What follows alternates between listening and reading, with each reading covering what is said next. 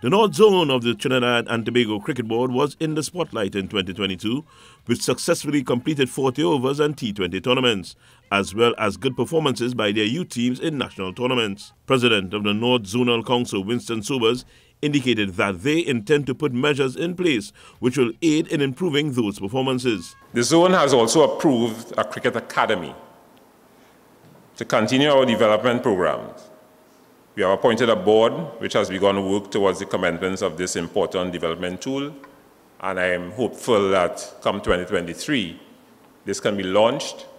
It's an academy we hope to harness the strengths already exhibited by our youth players and push them further forward in their endeavor. Rafael Ali of Invincible was named North Zone Cricketer of the Year.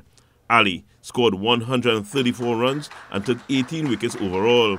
He took the most wickets in the 40 overs tournament with 13, including a season best haul of 7 for 33. Nicholas Jagmohan of Police scored 268 in the zone's 40 over tournament, a tally that was embellished by an unbeaten 118 against Glenora Sports Club. Jagmohan was named one of the players of the year. He scored 287 runs in total and took 2 wickets during this term. His teammate, Imran Hossain, was also named amongst the players of the year, alongside Pole 9's Rishi Mana, Samir Ali of Savannah Boys, and Ali of Invincible. Barataria ball players won this year's 40 overs crown. Savannah Boys and Santa Cruz were declared joint winners of the T20 tournament.